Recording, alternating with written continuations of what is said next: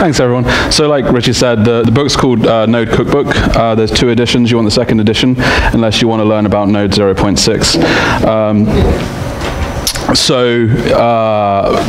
Yeah, I am with NearForm, and been training with them for about a year, but I also do development. I tend to jump on projects. It's good to keep kind of fresh as a developer, especially when you do a lot of training. I don't want to just become someone who's theoretical. And I also do a bit of consultancy here and there as well, and architecture stuff. So NearForm, when I first started with NearForm, I came on as a Node guy, and NearForm started off being like a full-on Node shop. And we've kind of stumbled into this microservices universe because it turns out when you're doing because we are a consultancy company and we've built a fair few projects. Whenever you want to create robust systems using Node, it turns out like using lots of little processes is a much better fit than using one big process. We'll talk about that as we go. There's this guy, I think John McCready, who's famously quoted for saying, the problem is we don't understand the problem. And this was back in like the 50-ish times. So this dude, I think his name was Henry Kramer, said anyone who can build a self-powered aircraft that can fly the English Channel, I'll pay them $100,000. So people were trying to do this, and they would have basically they would come up with an idea, and they would build the aircraft, and that would take maybe like a year.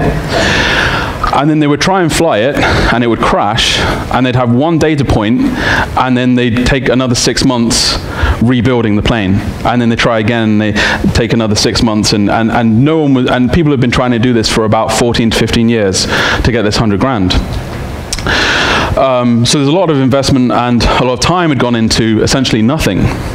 So John McCready comes along, and he says, what we need to do is speed up the way we're iterating. We need to, so he chose materials and he set up rigging that allowed him to iterate quickly. So the first thing, and he used aluminium and just cheap materials. And his first version didn't work at all, but he was able to iterate within hours instead of months. So he very quickly got to a working version, and then he very quickly after that got to a version, it maybe took a year or so, but he eventually got to a version that could actually cross the English Channel. And so he was able to continually improve this aircraft. And they're totally parallels to the way he works, to the way traditional shops work, and the way agile shops, well, I say agile shops, but shops that would be into tooling and making sure we can do things faster and more automated. So like I said, NearForm have, since 2011, we've deployed and actively support 50+ production systems. And we've made a considerable amount of mistakes in that process, and we've come across the good, the bad, and the ugly. So the lessons that we've learned as we've gone is that we need to design for iteration the same way that John McCready did with this Gossamer Albatross. Rapid innovation requires rapid feedback cycles. So the thing that's led us to do microservices are these kind of motivations. How do we design in a way where we can iterate quickly? Another one is to design for measurement. Rapid innovation requires evidence from data to guide the iterations. So there's two products that I'll talk about later that we've built in-house that we offer as open source, free, all that kind of stuff. But we've built them because we needed them for our deployments instead of reinventing the wheel every time. So part of this is we have a product called Nscale, and this is opening up doors to monitoring. So one of the things that we're working on currently is if you have a lot of microservices and you have one of them sends a message out, and then some of them respond to that message with a couple of other messages. And you know that you have a ratio, for instance, from one message you have a 1-to-3 ratio. And then you make changes to the system, and then the next time you measure this, you actually have a 1-to-4 ratio, and that's unexpected, then you know that something's not what it should be. So that's the sort of measuring that we're kind of doing, and obviously monitoring services and all that kind of stuff. So why are microservices so effective, or why have we found them so effective? Because they break down barriers to rapid innovation by delivering value early. These statues are called, I think they're the Molokai. Let me just see if I can get that name right.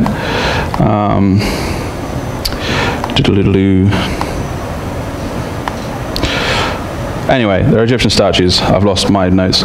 They're Egyptian statues, and of a particular pharaoh.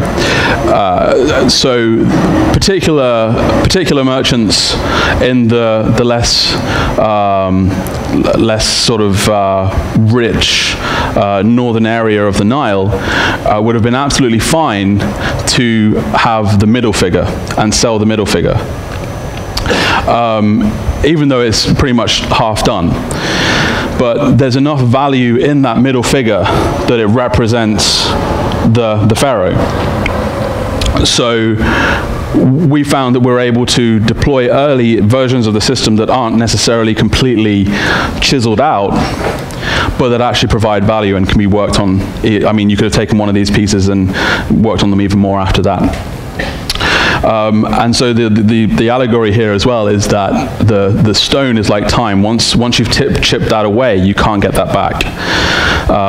So if you have different constraints and your project, you're not able to deploy until you've got a complete pharaoh, until you've got a complete pharaoh, because of certain constraints, then you have to invest all of that time to get something perfect, and that affects your time to market as well.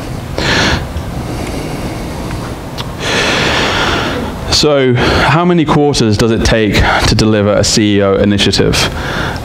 Typically in sort of traditional software shops, or in IT departments and so forth, you're looking at maybe 3 to 4 quarters to deploy a CEO initiative. Whereas with microservices, you can generally beat that by a big amount. This is what we've been seeing. This is not just throwing things out there. This is based on like our experiences with deployment. We've also found that microservices means less code, and less code means less debt, and it also means fewer bugs, and it also means it's easier to change.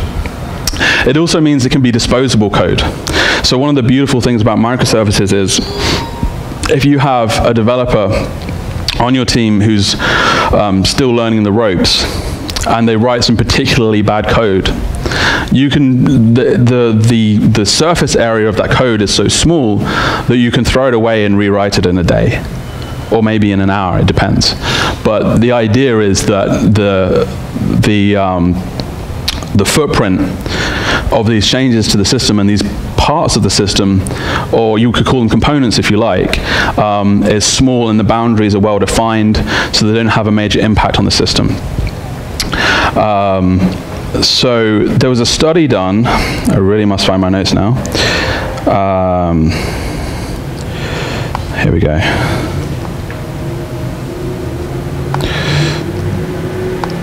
Oh, that's why.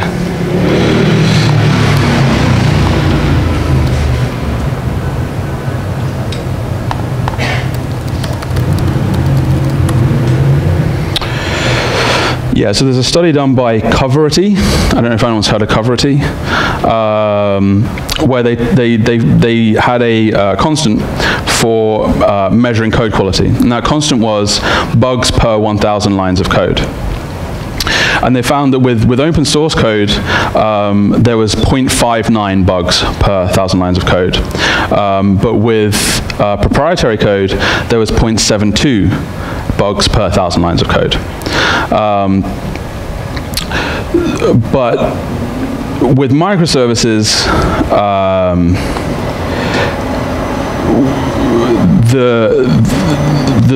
because there's fewer code with those microservices, there's fewer bugs.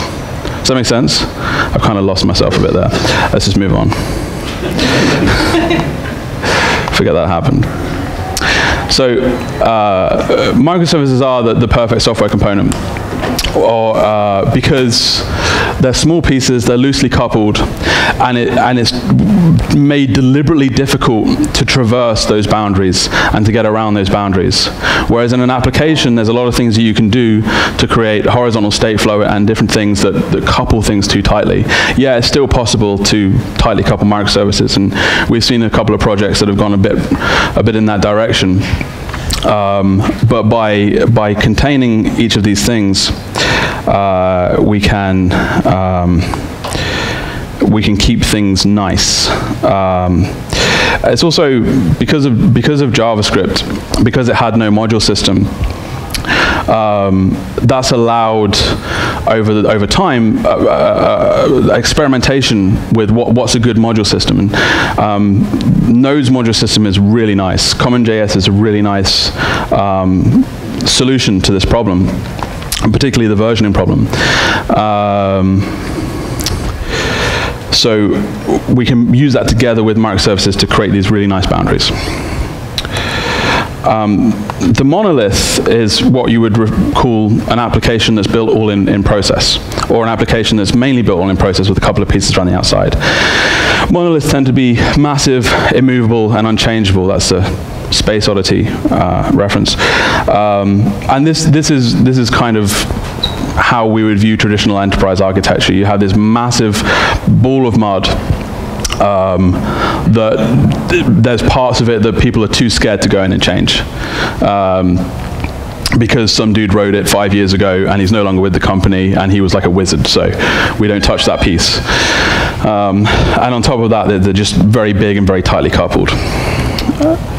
But microservice architectures we found are small, they're agile, they're adaptable. And we would consider this modern enterprise architecture.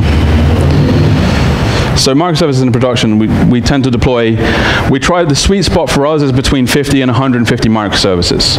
That's what we find is most manageable and solves the sort of problems we're trying to solve. So we have thousands of services, but then we have thousands of service instances, and then thousands of message types. Everything in the system is transient, so the message is temporary, and there are emergent properties. What I mean is that we're able to, after building these systems, by merit of the design of the system, find useful combinations of data that we might not have identified ahead of time. And there are challenges with microservices. When you start down this path, sometimes a client will ask you for an architectural diagram. And the best we can give them is like a sort of a vague concept of microservices in a diagram. Because the whole point here is that the system is organic. It's like a human cellular structure or an animal cellular structure. It's an organism. And it becomes too big to understand. It becomes too big to fit in your head. But so do monoliths, right? The beauty of microservices, if you want to say, let's define what a microservice is, it's something that you should be able to keep in your head all at once. And that's the same for a module as well. Other challenges is that local and staged and production are all different, but that's no different to any other kind of deployment or any other strategy. With microservices, the system is not deterministic. It's hard to predict exactly what's going to happen every time, and it's hard to reproduce this thing every single time. Partly that's to do with the asynchronous nature of intercommunicating processes, and partly it's just to do with that there's so many bits and pieces going on. Testing is actually much less effective in microservices and actually can cause drag. So we tend to test the absolutely vital infrastructural parts of the microservices, and then for the business logic, we tend to allow business monitoring, like monitoring KPIs, like what's the bottom line, how much money is it making, that sort of thing, to actually validate those sorts of parts of the system. The architecture, as I said, is hard to describe. So how do you survive microservices? Think messages, not services. So instead of thinking I have message service A and service B, and I'm going to say I want A to invoke B, that's really that's a dangerous approach to microservices because it can cause really tight couplings, which is what we're trying to get away from. But when you think messages instead, if you think there are messages in the system, and what you do is I'm going to do something and I'm going to send this message out, and I don't care who responds to it. And then one other service might pick that message up and say, oh, I got this message. Oh, this is relevant to my interests. And then it might then throw another message out.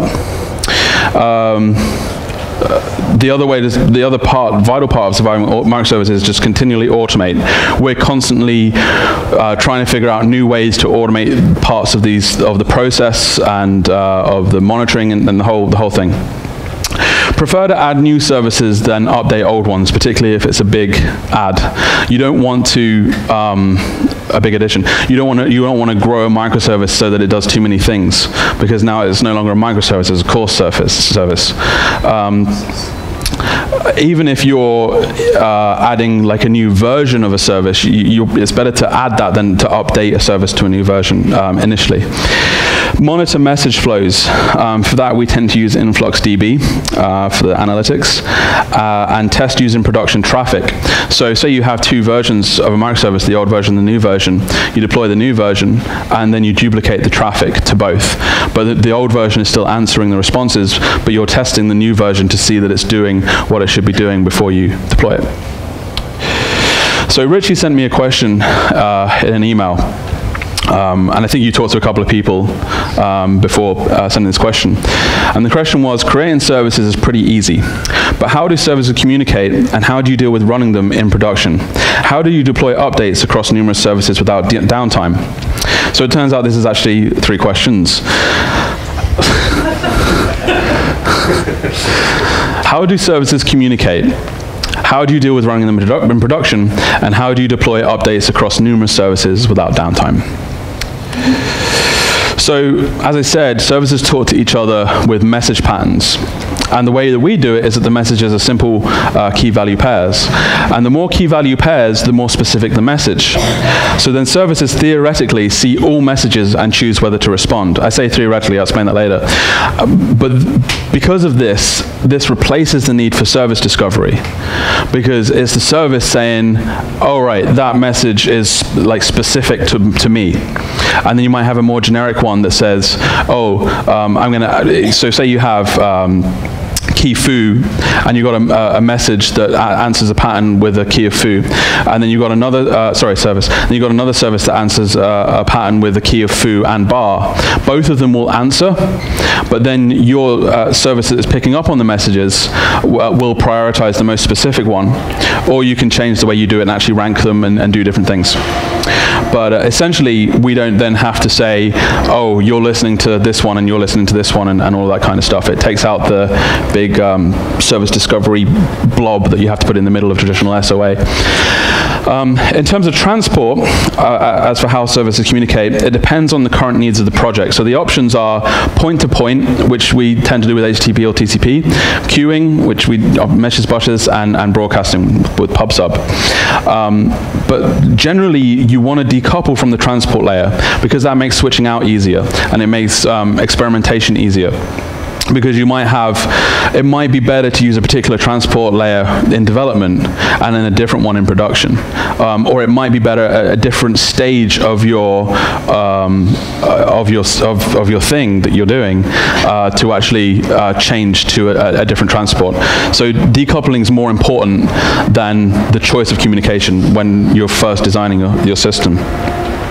Second question was, how do you deploy updates across numerous services without downtime? So rather than update services, you prefer to create new ones. It's okay to run 2 versions of a service in a production system. So not only could you duplicate traffic and do it that way, but it's actually okay to have two services answering messages. Some services may be reacting to older service messages, so you can keep those parts of the system and then have like a key with like V2 or something like that to answer the new message. messages, and that's actually turns out to be okay. If replacing the old service is a must, then you can still deploy a new service. I've already said that. Duplicate the traffic, all that stuff. For minor updates to an existing service, so say you got like a typo or a small bug you want to fix, before you change that, you want to have multiple instances of your service in production, and load balancing across them or whatever, and then you basically update the microservice clones one at a time, and then you don't have downtime. And so during that period, some people might still be getting the old thing, and some people might be getting the new thing, but that's all right. How do you deal with running them in production? So for smooth deployment, microservices must be loosely coupled and independently functional. So sometimes, because people can be so set in the monolith mindset, you find people building distributed systems, but in a monolithic way. And now you have the worst of everything. So they must be loosely coupled and independently functional. We use Seneca to help maintain boundaries and focus on business logic. Use virtualization, containerization to encapsulate environments. Macintosh's talk was amazing, loved it. I'm totally going to start looking at that HyperFS to help us with that. We use Docker currently and probably will continue to. Use tooling that simplifies deployment, maintenance, and monitoring. Apply version control to system topologies. And we actually use Nscale for that. So we're able to describe our deployment plan. And then through time, we can make changes to that plan, and it's version controlled.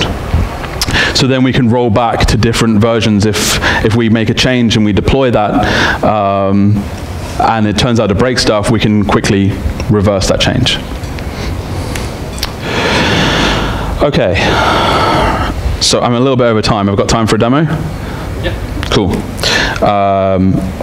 Okay, so I'm actually going to start by going on to Amazon.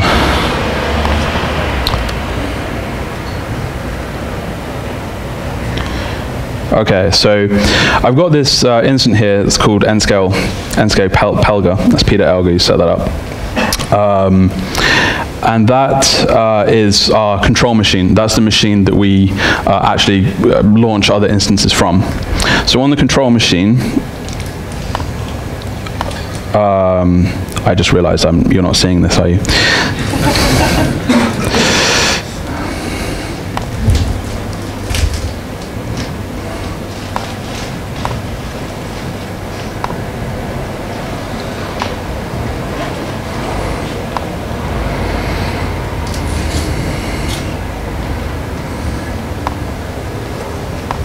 Cool.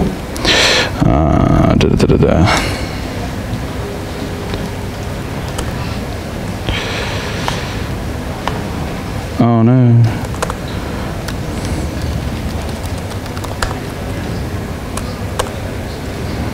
It's kind of slow because of the... Cool.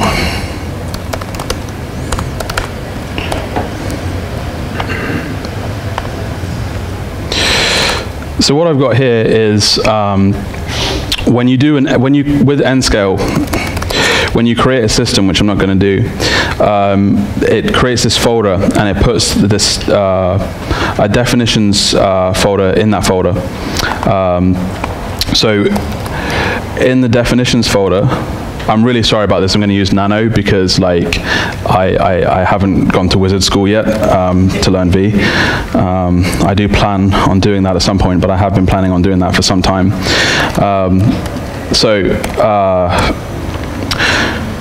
Start with services. So we have a services.js file, and basically we just use the exports object to describe containers. So in Nscale, there's this concept of the unit of deployment, which is the container. It's exactly the kind of stuff that Macintosh is talking about. So we have this container, and we describe different environments. So we've got dev, stage, and prod. And in dev, we have the type of container is a process container. Because in development, we'll probably just like run apps and stuff. But what we're trying to do is get people into a workflow where instead of just running node app, they're going to do like nscale deploy dev. And that will deploy that on their machine. Because then they can quickly get then into the staging phase, which is Docker containers, particularly on your local machine. So you do the same thing, nscale deploy stage, and that will bring up the build the Docker containers for you and put your services into Docker containers. And then they can all talk to each other instead of just on your process. And then after that, we have prod, which is also Docker containers, but these ones will actually be on an AWS instance, which we describe here. So we describe a security group, the permissions of a security group, and then we describe a machine, and the machine's parent is the security group. So what you would then do, and I'm not going to do it because I've already done it, is you do an nscale system compile. And that would compile your specification into the JSON files that you can see there. And then we describe the whole topology, and so we say we've got the dev stage and production environments, and if you take a look at prod, we have security, which has machine, which contains our web process, okay? And all of these are just boxes within boxes. So if I do nscale system deploy the latest revision, the prod environment, we can see, awesome. Sorry, nscale, as I said, we want to deploy the latest revision. Nscale revision deploy latest. So that started to deploy that. And if I take a look at these AWS control panel, you can see that we're actually initializing an Amazon web machine. And then nscale is going to SSH into that machine, build the Docker container, start it, and start the process in the Docker container. The process that we have is this little guy.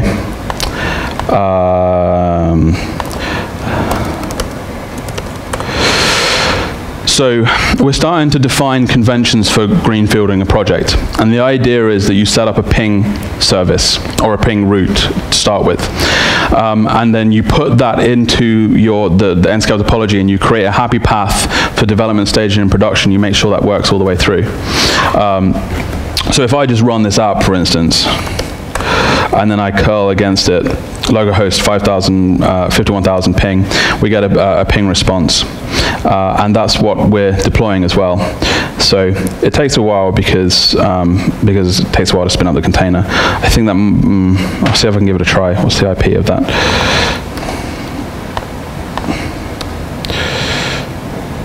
I'm pretty sure I just copied that.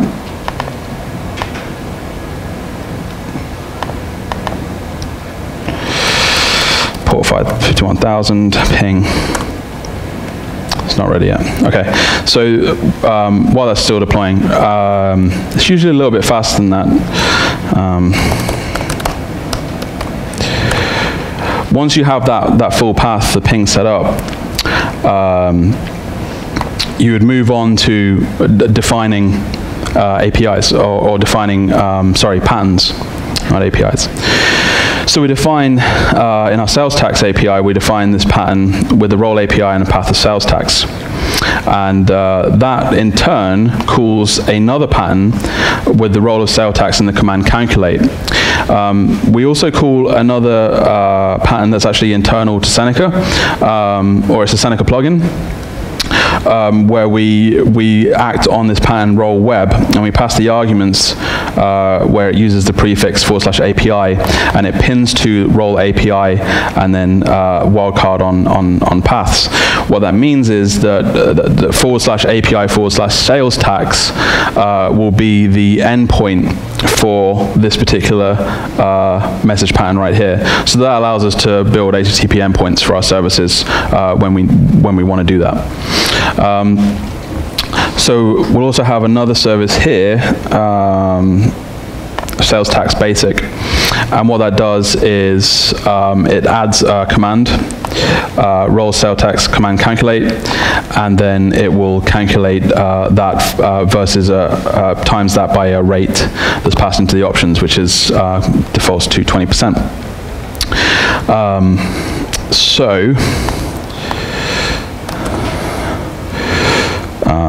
So with nscale, you would just do an nscale deploy, and what that's going to do is going to do all the Docker stuff. So in this case, I'm actually going to do the Docker stuff by hand.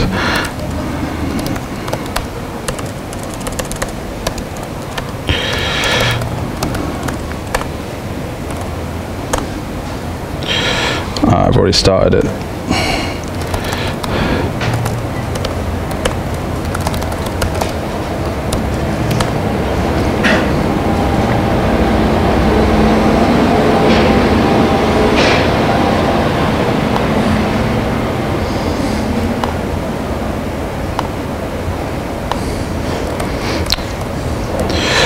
So I would build the image. This is what nscale is doing under the hood when it deploys, and then run it. That's the API, and then build the other image. I've already built it, so then I'd run it, and then we have 2 Docker containers running, and then I could test the ping on that. Yeah, got v2 there, and then I could test this route here, curl the boot's Docker IP API sales tax net 100, and it'll give a reply of total 120, and that's sending a request into the sales tax API service, which is then sending out another message, which is being picked up by the sales tax basic service, which is then sending out another message, which is being then routed through as to the response to the HTTP request. So that's generally how it works. Let's see if that has deployed. Great. So that's the ping originally, but that was deployed with nscale onto the other machine. Does that make sense? I mean, it's a really quick preview because I'm rushing because I'm out of time. But check out nscale, check out Seneca if you're interested in microservices. Even if you don't use them, there's ideas there that you can reuse. Thanks, everyone.